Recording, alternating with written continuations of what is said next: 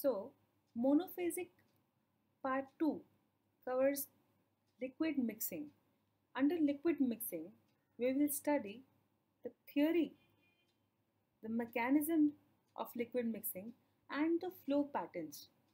Along with this, the physical factors which affect liquid mixing will be covered under this section. Mixing equipment types and clarification and filtration after the mixing has been done shall be covered under this topic. First, we'll study about liquid mixing theory. The theory section of liquid mixing will include 1. The mechanisms and 2. The flow patterns. If you remember, for mechanisms, we had also studied during solid-solid mixing. If you remember, they were convective mixing, diffusive mixing and shear mixing. Now, we'll talk about liquid-liquid mixing theories because here we're talking about monophasic dosage forms. Laminar kind of mixing is for viscous liquids. Here, the viscous drag causes next layers of the fluid to move. This causes mixing of the entire content by stretching. Okay, this is for moderate mixing, not very efficient mixing or vigorous mixing. Next one is the turbulent mixing. Now, turbulent mixing is a very efficient mechanism of mixing. In this, the turbines or pedals, these exert the pressure on the liquid which is next to it. Okay, once it exerts the pressure, that fluid or the liquid around the turbines or the pedal, it starts moving, not only in the parallel path like we saw in laminar flow, in laminar mixing mechanism, but also in erratic and random paths. This creates a decrease in pressure, okay, behind the blades. This decrease in pressure circulates the fluid from surrounding area to the agitator. During this kind of mixing, eddies are produced. Eddies are produced around the blades. This helps in transferring the mass from one layer to another. This kind of mixing involves the mixing of fluids at molecular level by diffusion or by thermal motion. If you can recall from your physical pharmacy, this is related to Fick's law. dm by dt is equal to minus dA or ds into dc by dx, where d is the diffusion coefficient, dm by dt is the mass, transport of mass, and A or S is the surface area. There is one more kind of mixing, that is bulk mixing. Bulk mixing involves movement of large portion of material from one location to another. So it is bulk movement of that liquid. It is observed when 2 or more pedals are assembled in a vessel to move adjacent volumes of the fluid in different directions. So there are 3 different flow patterns, okay, which are observed in liquid-liquid mixing. One is tangential, then is radial, and then is axial. Now, as you can see in the diagram, tangential mixing is when the liquid moves parallel to the direction of the impeller. If we talk about radial, the liquid is discharged towards outside from the impeller. Okay, so the direction in which the liquid is moving away from the impeller is perpendicular to the impeller shaft. Then if you see in the diagram of axial, here the liquid is discharged downwards. Downwards where? Towards the bottom of the vessel. Okay, so it spreads along the floor of the vessel. It will be even clear if you see the videos in the following slides.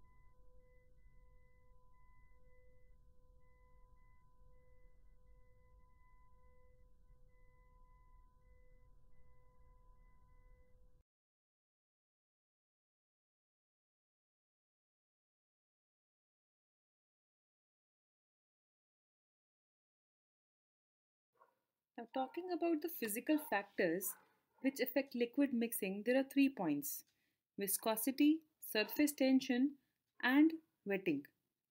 When we talk about viscosity, the liquids which have lower viscosity, they are easy to mix with each other. Easy to mix with each other, easy to filter, and easy to transfer from one vessel to another. There is, uh, if you see the liquids which are viscous, okay, the dissolution of drug is not easy in them. It takes time as well. So drugs are rapidly dissolved if the fluid is less viscous. Okay. The other points are related to biphasic systems where we talk about emulsions or suspensions.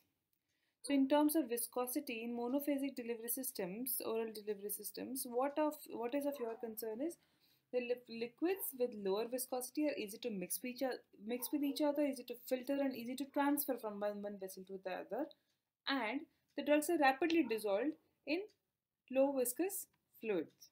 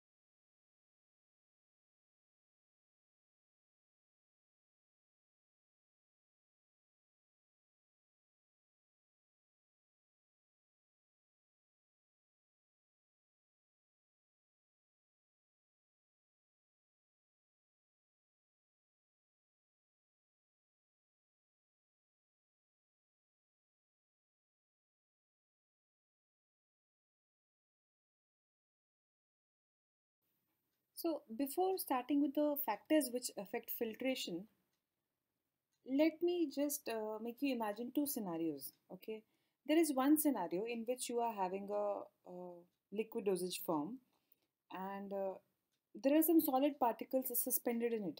Now you want to filter it. Once you are filtering it, the filtering medium, okay, because of its porous nature, it tends to retain the solid form on the filter cake. When you pass the liquid, some solid particles are retained on the filter cake. Okay, what you get down is the filtrate. Okay, and then you take a scenario of Buckner funnel. So Buckner funnel is made up of porcelain. Sometimes it's made up of glass and plastic, but what we use generally in labs is made up of porcelain. Okay, so on the top of this funnel shaped part, there is a cylinder uh, with a perforated disc, okay, which separates it from the funnel.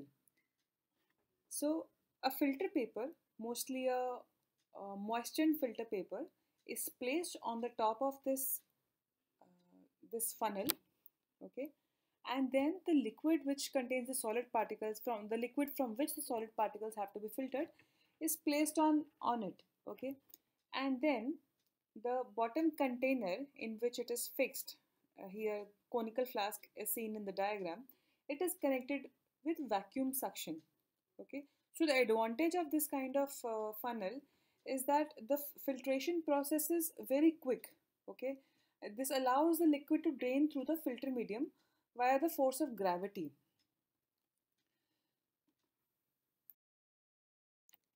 So these examples will help you understand the factors which affect filtration.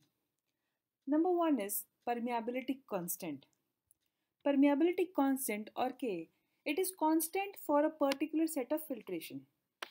So any attempt to decrease resistance in filtration, it increases the K or permeability constant. I repeat, any attempt to decrease the resistance of filtration increases the permeability constant.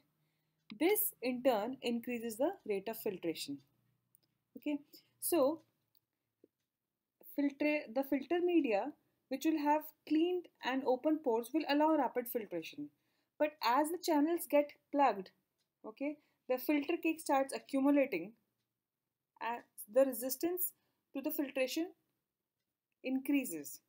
So if we make any attempt to decrease this resistance, that is, we increase K, the rate of filtration will increase.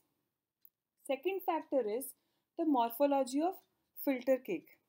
The filter cake should be porous. It should not be hard and non-porous. The cake becomes generally compact. It becomes clogged during filtration. This in turn slows down the filtration. The incorporation of filter aids in the slurry, it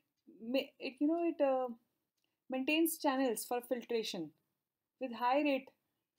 But when fine particles fill these channels, the rate of filtration decreases. Therefore, beforehand only wet agglomeration of such particles is done so that we can maintain the rate of filtration. Third factor which affects rate of filtration is the area of filter bed. More is the area of filter bed, efficient is the filtration. It is directly proportional.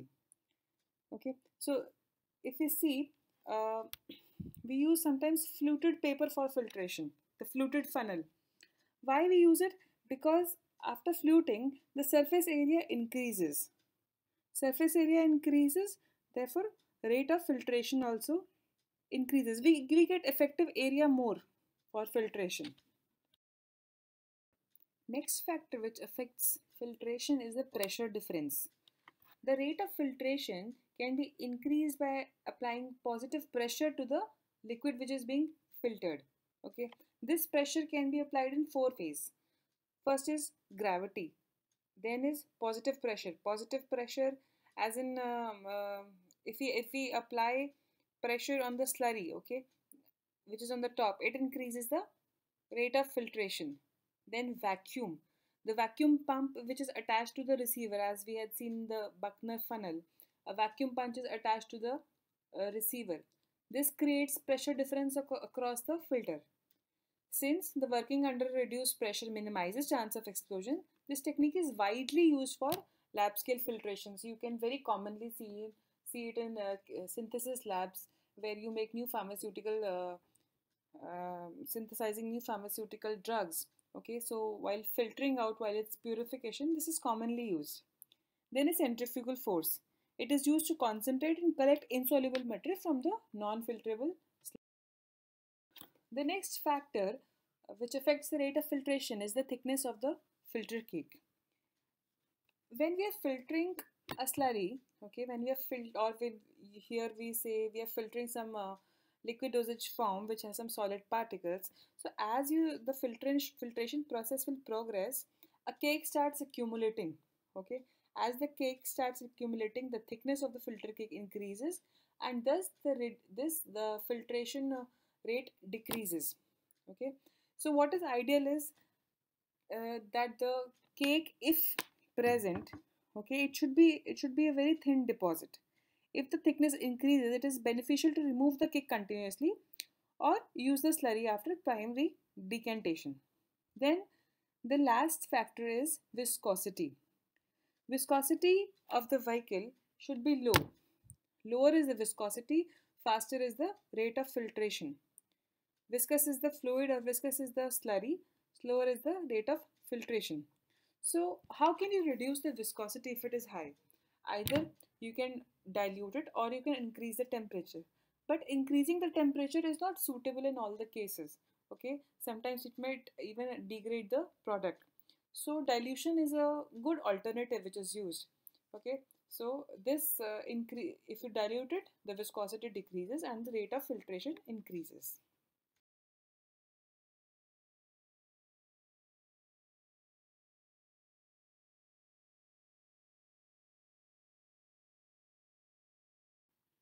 So, the theory of filtration is given by the theories rather is given by various equations. The most popular one which we are discussing here is the Darcy's equation. Darcy's equation says that the rate of filtration, okay, that is V, and sometimes it's written by dV by dt also, it is directly proportional to the area of filter bed A, the pressure difference across the filter medium and filter cake, that is delta P, the permeability constant, and it is inversely proportional to the thickness of filter cake and viscosity of the fluid, that is eta. So now if you even if you remember this equation, you can always remember the factors which affect the rate of filtration. You need to understand what is delta P here. Delta P is the pressure difference which we had studied during the factors affecting. Okay, so let us say we have a funnel in which we have introduced a slurry. The slurry of liquid and solid particles is there. Okay, and so the pressure which is there on the top of that slurry and the bottom, if you find out the difference, that is the delta P. Okay, let us say the pressure is P1 at the top in the funnel, and at the bottom near the hole is P2. So P1 minus P2 is the delta P. So this is the Darcy's equation, that V is equal to Ka delta P by eta L.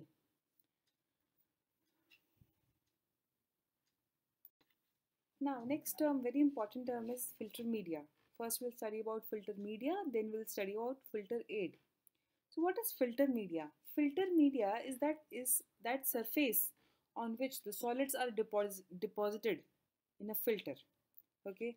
So, what are the ideal properties? How an ideal filter media should be? First, it should be inert. Okay, it should not react.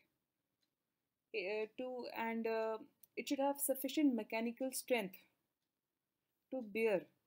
Maybe sometimes you are applying the pressure also, so it should be able to bear it. Then it should be capable of delivering a clean filtrate at a suitable production rate. Production rate here is the rate at which we want the filtrate, or we want the particles at the surface. It should retain the solids without plugging at the start of filtration. Then, not that it should be inert, it should also not absorb dissolved material. Sterile filtration imposes a special requirement on the pore size. This pore size must not exceed the dimension of the bacteria or spores. The most commonly known filter media is the filter paper. So what you commonly see in the laboratory is the Wattman filter paper. You get it in various grades depending on the pore size, and hence the particle size it can filtrate. Now what is the limitation? The limitation of filter paper as a filter medium is that its absorption capacity as well as its mechanical strength. So if you keep on filtering it over time, it sometimes gets torn also. So this may shed fibers in the filtrate. This is one limitation of filter paper. Then is cotton wool and filter cloth. Cotton wool is used, but only for coarse particles, not fine particles, because it sheds fibers again into the filtrate. Generally, a wet cotton plug is used over the funnel. The filter cloth, it could be synthetic or it could be made up of cotton. It is preferred over the cotton wool because it comes in various strengths, porosity. Okay, they have a larger surface area. If you compare amongst the two, the absorbing property of synthetic cloths has lesser absorbing property. Okay, the nylon cloth is chosen as filter for large scale manufacturing only. Then comes the fine muslin. Fine muslin cloth is nothing but what you commonly call as cheesecloth. Okay, so this is it comes in various pore sizes, of course, and this is used in pre-filtration. Okay, before you are going for fine filtration, just to separate the coarse particles, we use fine muslin. Other than that is glass wool and asbestos. So both glass wool and asbestos are used for the filtration of corrosive liquids. Glass wool are fine fibers of glass. Okay, so other than corrosive liquids, glass wool also is used for filtration of strong acids and alkalis. Now asbestos, it is nothing but impure magnesium silicate and kieselguhr. Okay, so these are together built on a supporting material. Okay, and supporting material in such a way that you get sheets, asbestos sheets of various porosity grades. Okay, and then they are used for filtration of corrosive liquids. Then comes the membrane filters. Membrane filters are most commonly used for sterilization. These are the membranes which you have also seen in the class which I had explained during the explanation of Franz diffusion cell. Okay, so they may be made up of polymers such as cellulose acetate or nylon, cellulose nitrate. Okay, and they have varying pore sizes, whatever is your requirement. So these are most commonly used for while we are preparing in lab the parenterals, and even while you are doing some analytical studies where you need to filter out the aliquots from some analytical process, then they are mechanically very strong related to any Wattman filter paper or any asbestos. So another advantage is there is no contamination of filtrate because there is no retention only of the solution. So that way there is no contamination.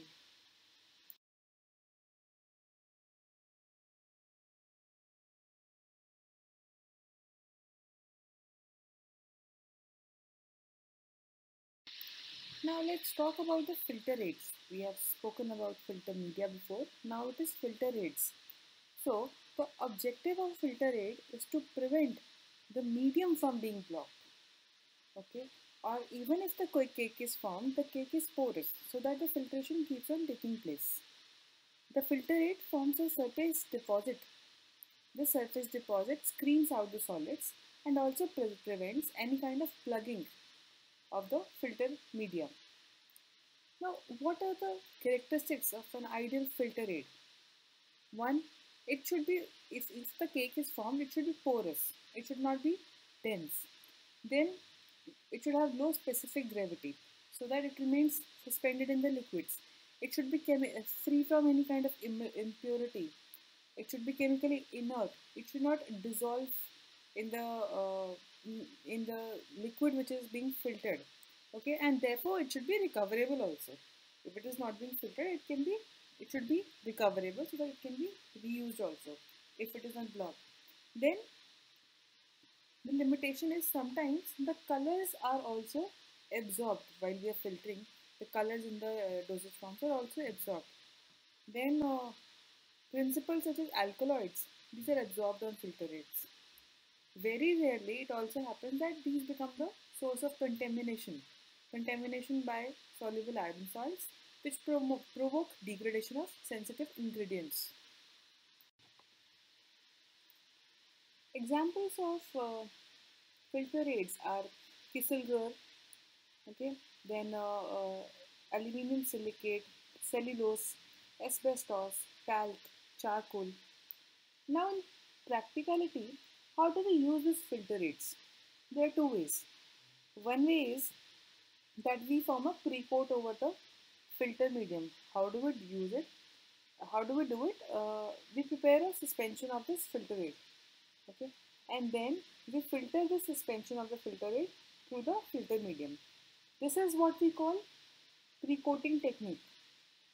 Another way is you just take 0.1% to 0.5% of filter aid, add it to the slurry which has to be filtered. So this slurry is recirculated through the filter until a clear filtrate is obtained. Okay. Now during these processes, that is using filter aids for filtration, either you have a low flow rate or fast flow rate. Low flow rate will be achieved when fine grade of filter aids are being used. If you are using coarse grade of filter aids, a fast flow rate can be achieved.